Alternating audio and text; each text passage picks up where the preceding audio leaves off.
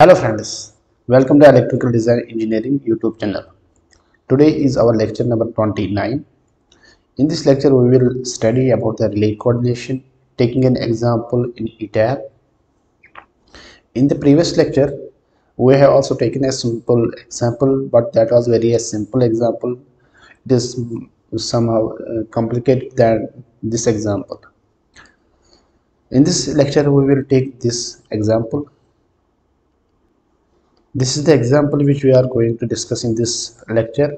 You can see here, this is a grid and this is a CT and this is a relay and this is a high voltage circuit breaker and this is another high voltage circuit breaker and this is the transformer 6.6 to 0.41 kilovolt transformer, 2 MVA rating, and this is, you can go for here, you can see little bit here, and this is the motor. The load here is motor. In the previous example we had taken the load as a static load, but here we have considered the load as a motor, and we have provided protection to the motor through overload relay, contactor, fuse and switch. We will start this explain this example from bottom to top.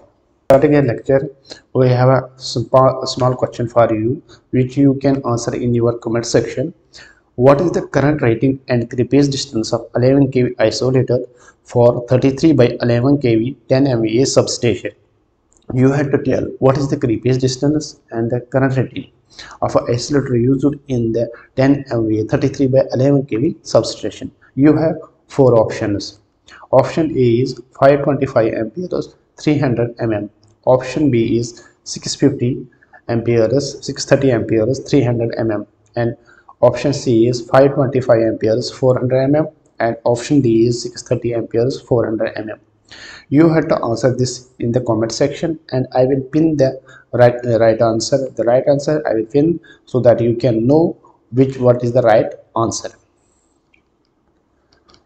Now coming to the example, first of all, here is the motor. We can double click on the motor and go to the nameplate, and in the nameplate this is the kilowatt rating of the motor, and this is the kVA rating. This is the voltage rating, that is 0.415 kilovolt, and this is the full load current. The full load current is 23123.4 amperes, and this is the pole. Number of poles is 4.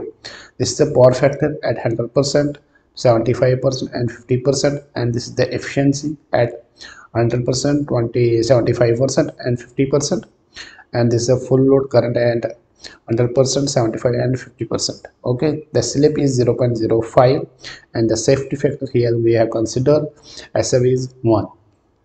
Then go to the in page.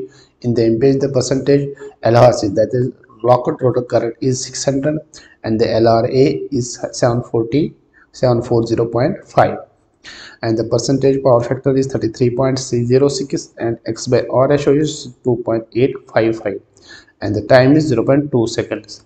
Here I want to explain you what does the LRC mean. What is the LRC? LRC, locked rotor current, refers to the current drawn by an electric motor when the motor is stationary locked but full voltage is applied to the motor terminals. This situation typically occurs at the moment the motor starts from the rest. Actually, the LRC is the current when the rotor is stationary, or when the rotor is at rest, or when the rotor is locked. Generally, we can say this is actually a starting current of the motor. LRC is significantly higher than the motor's full load current, typically 5 to 7 times the rated current for standard motor. For a standard motor, the LRC is ranging between 5 to 7 times, that is 500% to 700% of full load current. This high current lasts only for a brief period during the startup until the motor gains speed and the current reduces to the normal running value. You have also studied about this in your BTech or MTech course, that when the motor gains speed, the current drops to the normal value. Manufacturers typically specify the locked rotor current on the motor's nameplate or in technical documents.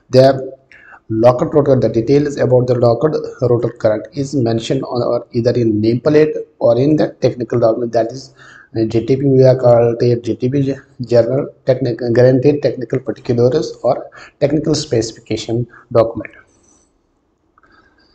Now you have know about the LRC and LRA. You can see one thing here. You can go to the nameplate again.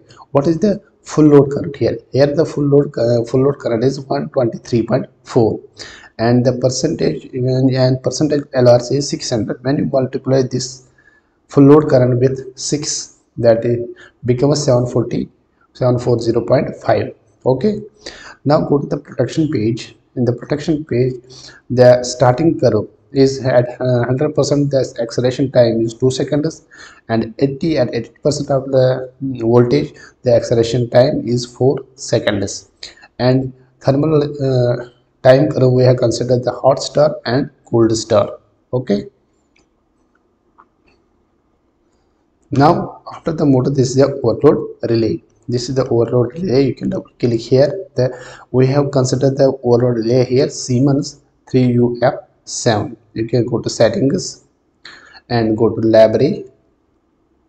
In the library, you can select your overload relay. This is the manufacturer's name, this is the model of the manufacturer's name, and this is a relay type, that is electronic and electromechanical, and protection, whether you are using for motor or general purpose, and this is a overload inline function, and this is the brand name. Click OK, then click OK again. Then go to contactor.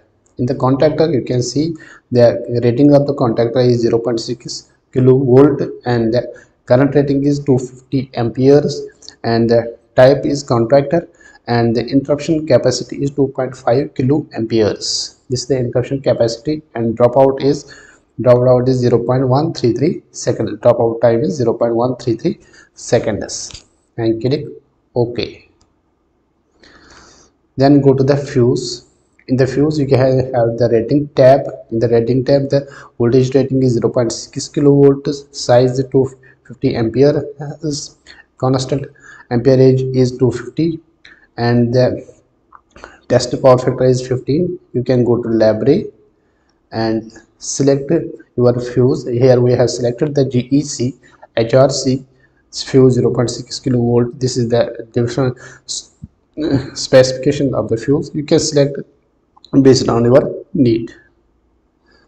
Then click OK, then click OK.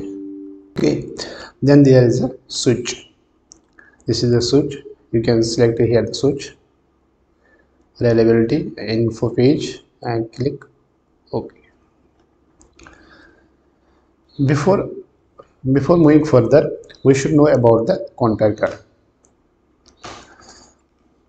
Contactor is an electronically controlled switch used to manage and control the flow of electricity in a circuit. It is commonly used in industrial and commercial electrical systems to switch high power devices such as motors and heaters, etc. Designed to handle large currents typically ranging from few amperes to thousands of amperes. In the previous lectures, I have taught you, I teach you how to select the pickup value of a current, but I want to here to put a more light on the pickup value, how you can select the pickup value, how you consider the pickup value of a system or a pickup value for a relay. Pickup selection for phase, the above the rated or a full load current, that is our pickup value for a phase conductor or a phase it should be above the rated value or a full load current, or it should be above the continuously overload condition. If we have considered that our system is 10% overload, then the our pickup should be above that value, that the overload value. And generally we are considering the pickup value 100 to 110% of the rated current. For a ground phase, the pickup should be above the unbalanced load current. If you know the load current, unbalanced load current, the pickup value should be above the unbalanced load current. And if you know about the capacitor or charging current in case of long cables and transmission lines, there is a appreciable very good capacitor charging current. If you know that, you should be select your pickup above the charging current, or otherwise generally we are taking 20 to 30% of full load current for a ground. Okay. Okay, now we have explained all these protections to the you for the protection provided to the transfer to the motor. In the next lecture we will take the another section of this example, that is about the in this bus bar. We can take the in the next lecture. Thank you.